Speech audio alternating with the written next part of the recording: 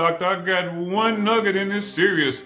I'm doing this as a tribute to my brother, Daryl Drake. This is the day he got his wings 4 years ago, and I love my brother. He loved me. I've got some emails this week of people who basically have an unforgiving spirit. They're mad at their mama. They hate their daddy. They don't speak to siblings, like brothers and sisters that don't speak.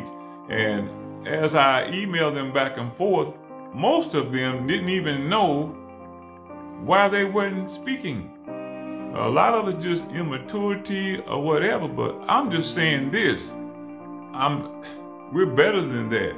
It's God's will, and He forgave you, and in turn, you are to forgive others.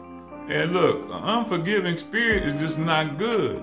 Forgiveness is for you, not them. So, no matter who you are, where you are, fix it. Love, Doctor.